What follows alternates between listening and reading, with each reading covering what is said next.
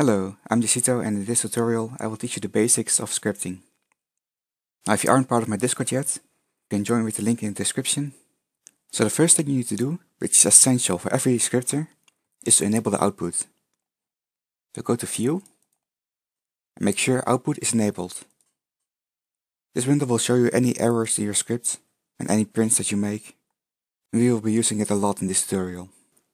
Now we can make our script. So go to Workspace, and click on the plus icon.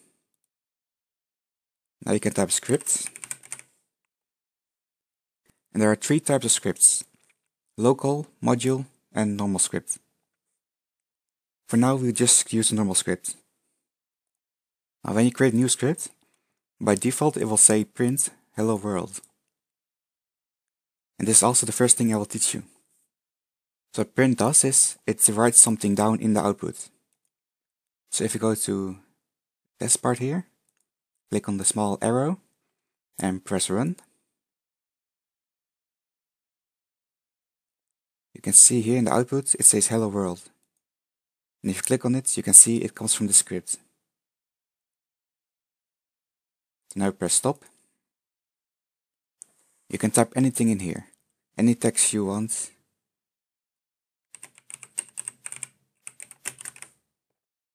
If press run.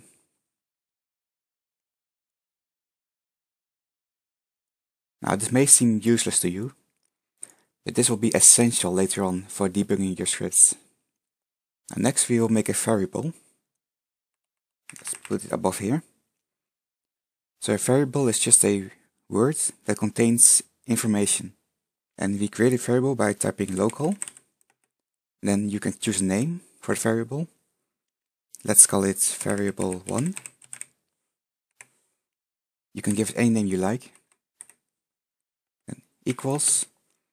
And now you can give it a value. There are four types of values you can give variable.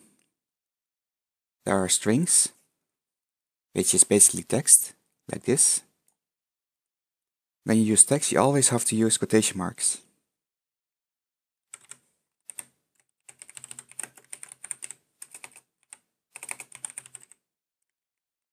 Like this. Let's rename this to variable string. So the next type of variable is a integer. I'm probably mispronouncing that, but it's basically a number.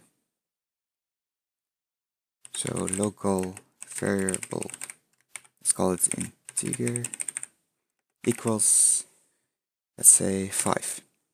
When you use a number, you don't have to use quotation marks. Now if you use quotation marks here, it will turn into a text. Which is very different in code.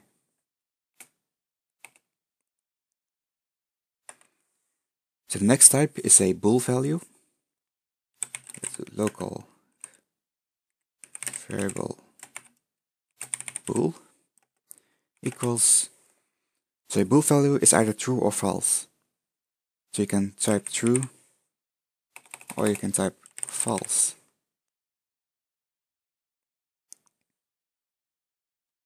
Now for the last type of variable is an object. So let's make local object. An object can be pretty much anything. Like we can use this. So now this variable is equal to this variable. Or you can use script. Now it will target its own script. So now we can use a print to test these variables. So if you copy this in here,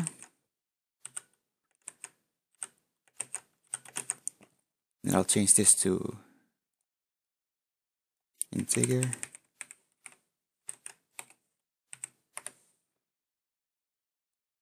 This one to bool. And objects. So when you want to print different things, you always have to separate it by a comma. So now if we run again,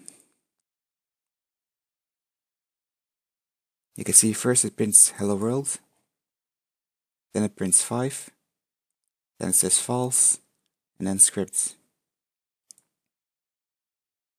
Now, there are a lot of things you can do with a variable. For example, you can do math. If you say the integer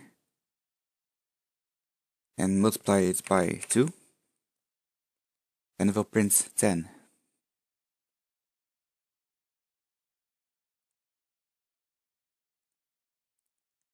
You can also say local integer 2 equals integer multiplied by itself. If you print integer 2, you can see it's 25.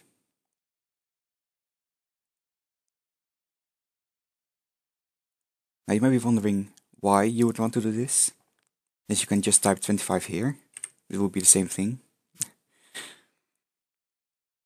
But for example, if you have a RPG game with a character, you can do health, local health equals 100. And then every time someone gets hit, you can do health equals health minus 1. So when you want to change a variable, you don't use local anymore. You only use local the first time. So local health is 100. And the health equals health minus 1. So now if you print health, it will be 99.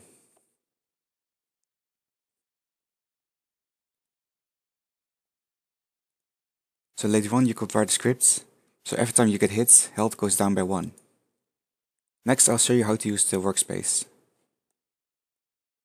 So for that we use the object variable.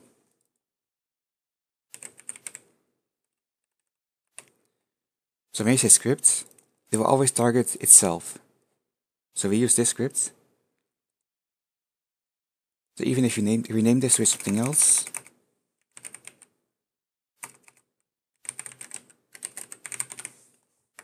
this will still target this script because it's written inside of here.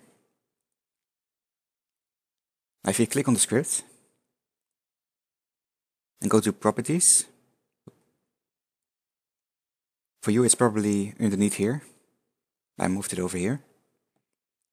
You can see there are some things in here. You have to access this by writing a dot behind here. Now you can see variable, class name, disabled, name, parent. So if you say .name, this variable will become the name of this script. If you say .parent, it will say workspace. So the parent is basically what's above it. So the parent of this script is the workspace. And parent of this part is also the workspace.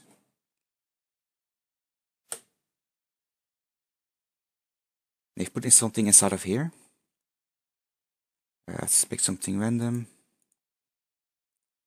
The parent of this is the script. Actually, let's make this a part. So let's go to the workspace. Here it is, part. Let's drag this into our script.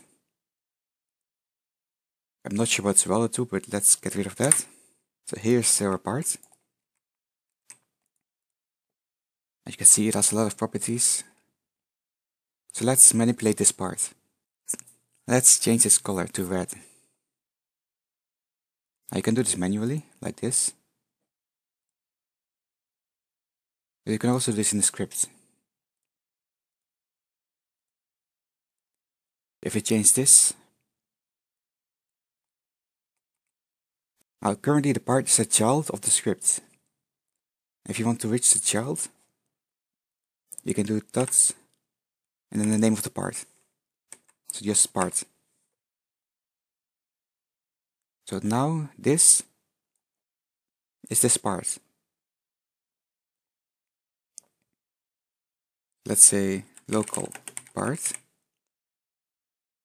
equals variable object, just to make it easier to read. So now part is variable object is script.part. So script.part, so this part is the part. So just like the script, to change the properties, you do part dot, and now you can see all the properties that you can change. So you're going to change the color, okay, equals, now you can't just say red. As you can see, it's red on the lines, so it means it doesn't recognize it. You have to create a color value. So say color 3 dot new, not new, dot RGB. So color 3 dot from RGB. So RGB means red, green, blue. And RGB goes from 0 to 255. So we want maximum of red, we want no green, and no blue. And again separated by a comma. So now the part should turn red. If you run it again, you can see it's red.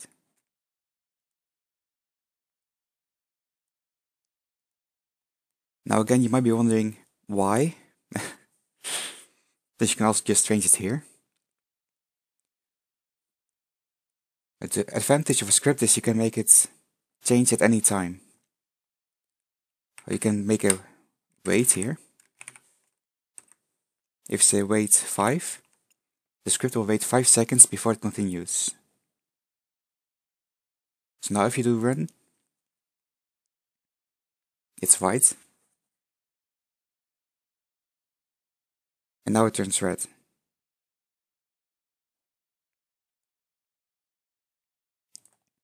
And you can also do another wait.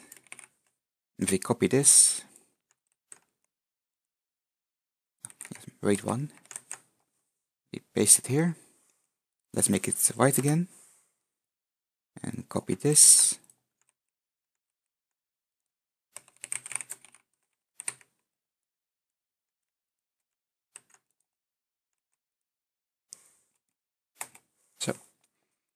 So now it waits 5 seconds, then it becomes red, then it becomes white, then red, then white, then red.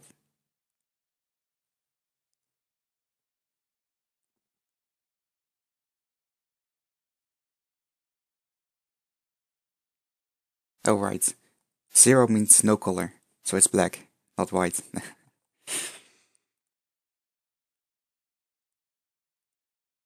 Anyway, this way you could make things like a disco floor or anything.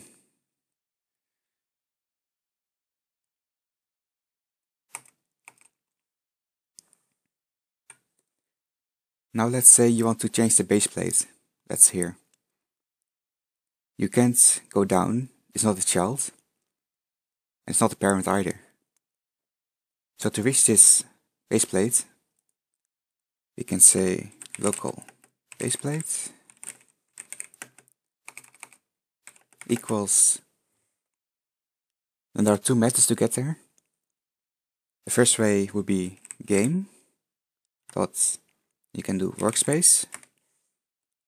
Now the game is invisible, it's everything. Then you go to workspace, which is here, and you can do base plate. And behind you can do base plate. So now this is equal to this. You can also do it differently. So if you do local base plate, now you can't have 2 times the same variable. If you use the same name twice, this one will override this one. You would have to give that a different name.